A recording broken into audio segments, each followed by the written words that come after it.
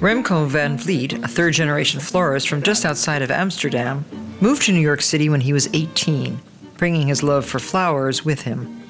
He began working right away, hauling boxes in Manhattan's flower market. Hey, Cass. Good morning. Hey, man. When he was 26, he and his brother, Cass Trapp, started Van Vliet and Trapp, an event design company. At 34, Remco still finds the flower market as exciting as he did when he first arrived in New York. The New York City flower market gets this amazing variety of flowers from all over the world. It's a great luxury having this amazing variety. It allows me to be very creative. Each week, he scours the market for branches and flowers for New York City's Metropolitan Museum of Art. Whoa. What is perfect are these beautiful, beautiful cherry blossoms. These branches have been all farm raised, so it's not that somebody went into nature with a machete and cut all of these down. These are raised especially for the flower industry. This is called Song of India. It's very beautiful, it curves nicely, it comes from Puerto Rico, and they're very animated. This snowball viburnum, it comes out in the springtime. This is the first cut of the season, locally grown. And then, on the other hand, we have these snowballs. These are grown in a greenhouse in Holland. They're very beautiful. They're a little bit taller. So for my purposes in the Met, I think I'm going to use these. As the museum's event designer, he creates towering 10-foot tall arrangements for the Great Hall. The tradition of fresh flowers at the Met began in 1969 with an endowment from Lilo Acheson Wallace, a co-founder of Reader's Digest and one of the museum's biggest benefactors. The first thing the guests that visit the museum see when they come in is these beautiful flower arrangements, so it right away sets the people in a certain mood.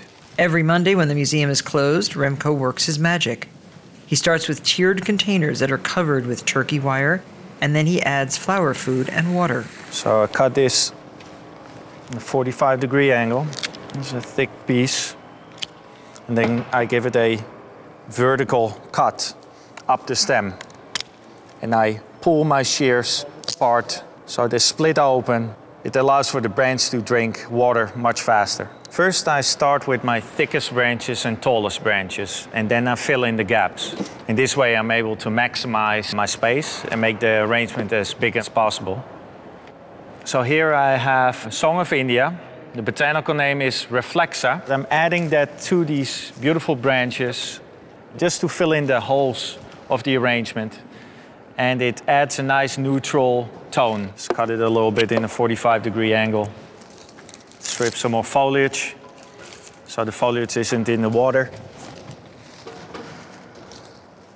When foliage is submerged, it creates a lot of bacteria. And the bacteria make the flowers die real fast. The third element I'll be using is snowball viburnum. It's very important for viburnum because it drinks so much water that you take some of the side shoots off, like I'm doing now. You see these big leaves, those I'll take off too. So the actual flower gets more water, and in return it will last a lot longer. Now look at these tulips. They're Maureen French tulips from Nice in southern France, and they're basically Dutch bulbs grown in southern France. And now they're twice the height. Look at how tall they are. So the better the climate is, the taller the flowers grow. All the information to grow and all the nutrients are in the stem. It's a bulb flower. So even after you cut it, it grows. All tulips do that. And the finishing touch right there. I think we're done. It's very elegant, very understated.